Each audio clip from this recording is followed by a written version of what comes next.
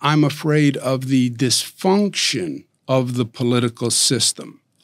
I believe we can solve any problem we need to solve.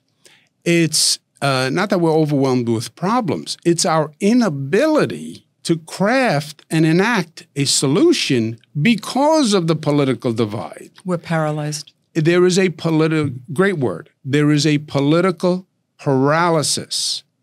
So you take the migrants in New York City, 130,000. Okay, here they are in New York City. They're on your doorstep. And by the way, Mayor Adams, they're your problem. And Mayor Adams says, well, hold on a second. I run a city. Mm-hmm. I'm dealing with homelessness. I'm dealing with crime. I'm dealing with sanitation, et cetera. When did migrants and immigration become a local problem? This is a federal issue. Right. And where is our federal government? You tell me.